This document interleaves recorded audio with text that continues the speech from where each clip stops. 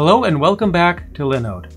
In today's video, we're going to take a look at how to create and restore an image backup of our server, and we'll also take a look at the backup service as well, which is something awesome that we can implement that'll give our server a layer of protection in case we need to restore it to a previous point in time. So let's dive right in. Alright, so in this first segment, what we're going to do is work on creating images and also restoring images. Before we get started though, there are a few things I'd like to make you aware of. And the first is that Linode Images are limited to about 6 gigabytes of data per disk.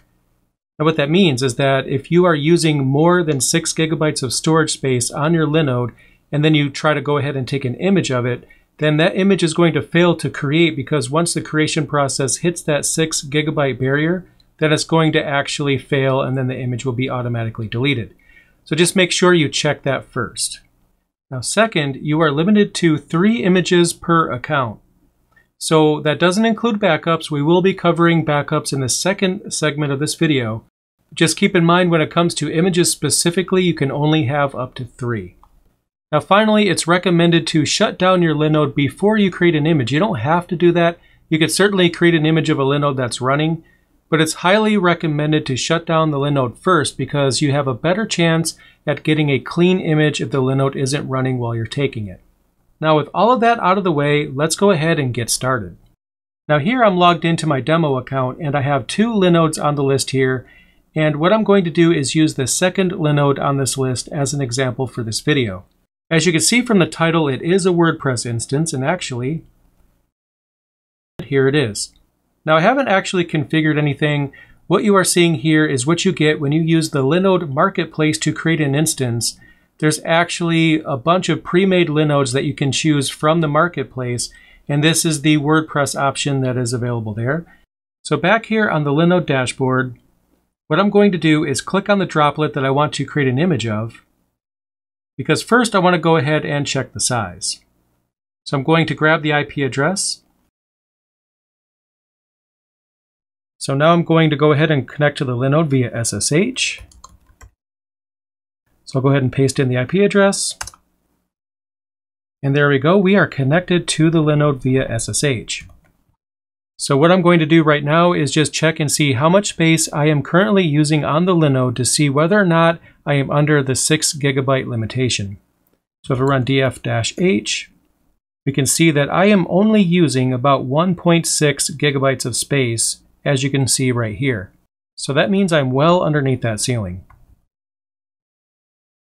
Now back here on the dashboard, where it shows running as the state for the Linode, I'm going to go ahead and just power it off.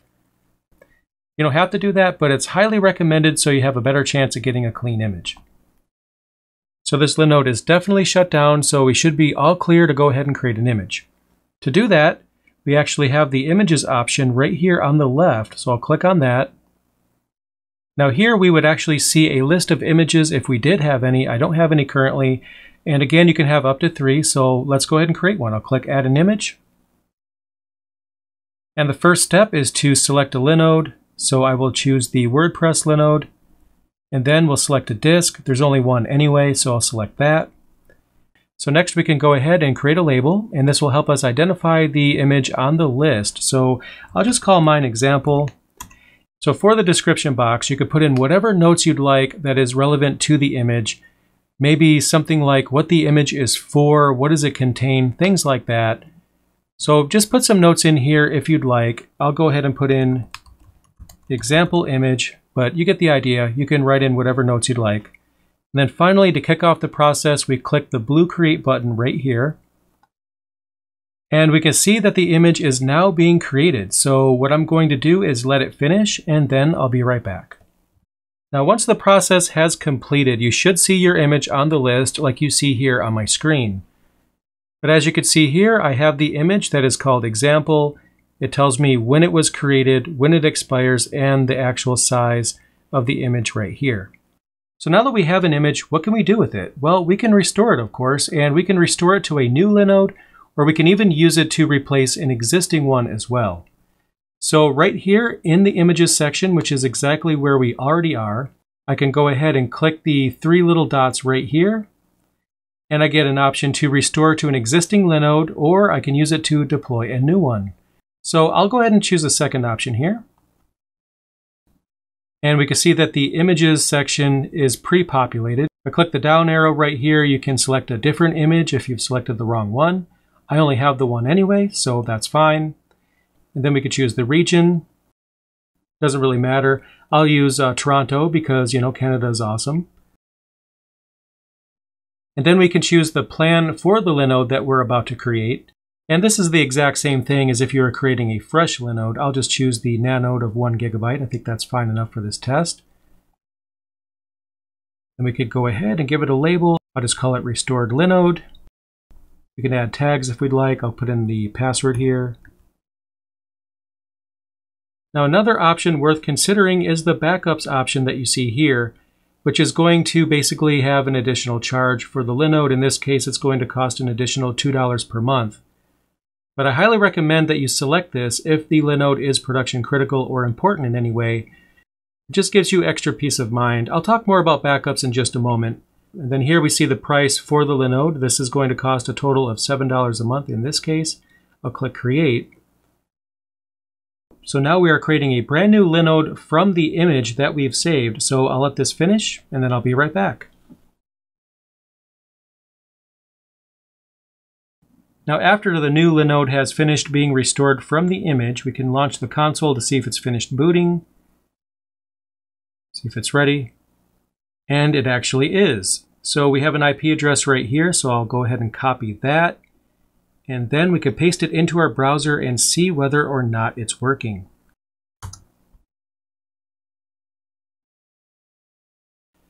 As you can see here, it's actually restored. This is an exact copy of the other Linode, but with a different IP address.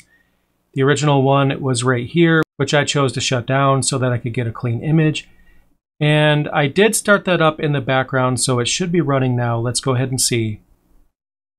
And we can see that it is. So I have two Linodes with the exact same content, as you can see right here, because I took an image of the one and restored it to the other. Now, before we move on, we go back here to the images section. We might want to consider deleting the image if we're never going to use it again. Because, like I mentioned earlier, you can have up to 3 images on your account. So it's a good idea to clean them up if you're no longer going to use them. Now you can certainly keep the image here if you'd like to have a good starting point. An image is great if you want to basically have some things baked right into the image. Maybe some users that you create or some packages that you want to have pre-installed when you deploy a new Linode. But again, if you are no longer going to use it, you may as well delete it. So what I'm going to do is click the 3 dots right here. And then the delete option is the very last one. I'll click on that. I'll confirm it.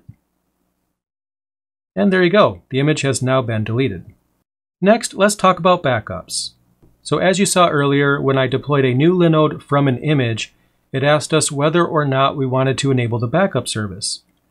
So anytime you create a Linode, it's going to give you that option. So I'm going to go ahead and click on Create. I'll create a Linode.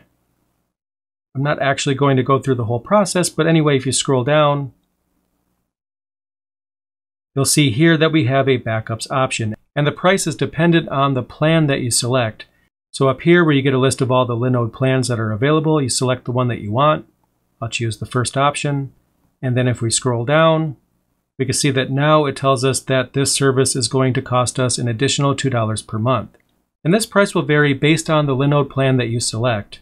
But what you want to do is check this box to have that enabled when you create a new Linode. And then you get the final price here on the right. So for the nanode plan, then it totals up to be about $7 a month. So down here you can see some important verbiage that tells you how the backups are rotated. So when you enable this service, you'll get a daily backup, and then you'll get a 2 to 7 day old backup, and then an 8 to 14 day old backup. Now this is great if you are creating a brand new Linode, but what if you already have one on your account and you want to enable this? Well, that's actually really easy to do. So you click on Linodes, then you select the one that you want to enable the backup plan for. So I'll select the WordPress instance here. Then you have a Backups tab. Then you can click down here to enable backups. But just above that, notice that it does show you how much extra it's going to cost for that Linode to get the backup service enabled. So in this case, being a nanode, again, is $2 per month. And I think that's very inexpensive for the peace of mind that this gives you. So I'll click on Enable. And well, that's actually all there is to it. Now the backup service has been enabled for this Linode. Now notice that we have automatic and manual backups listed right here. So we don't have any backups for this Linode at this point because we've just enabled the service, but you can also take a manual snapshot as well. So I'll just call this one Test Snapshot. Easy enough. I'll click the button here. Now before I click the Take Snapshot button, it does give you the notice that if you do a manual snapshot, it's going to override your previous snapshot. So just keep that in mind before you do this.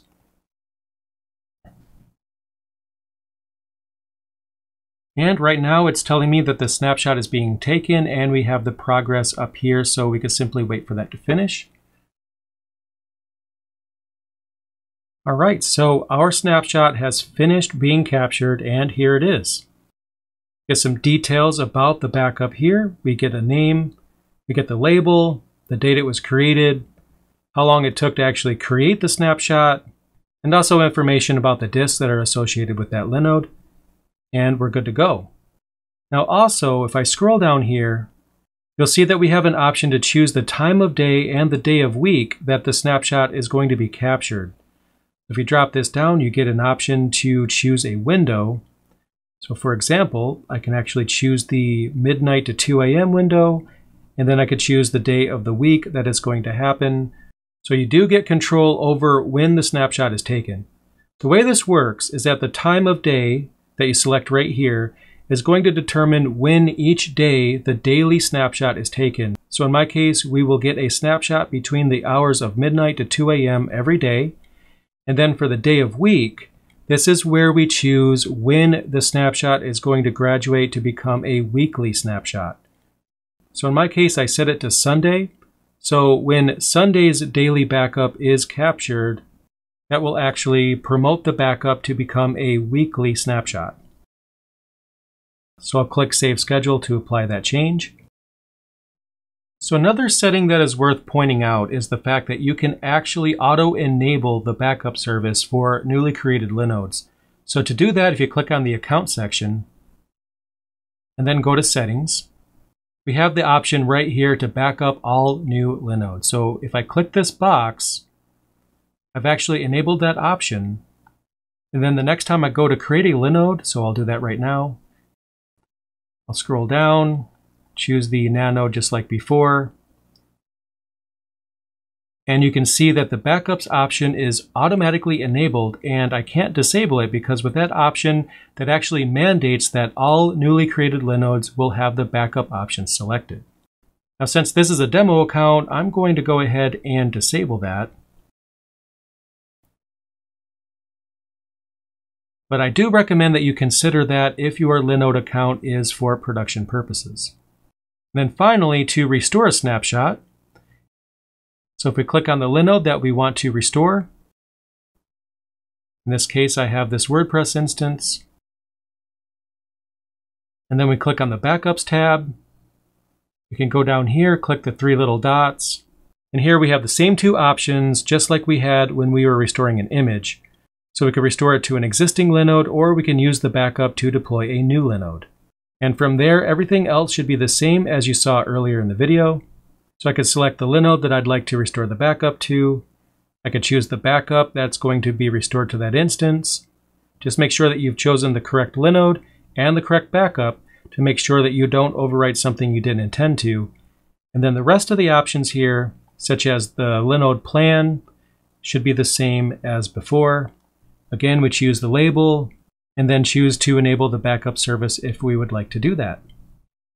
So there you go. When it comes to restoring your Linode, you have a few options. You can create an image and restore that. You can enable the backup service and restore a backup. Linode provides you with tools that you can use to make sure that your Linodes are easy to restore if anything goes wrong. So there you go.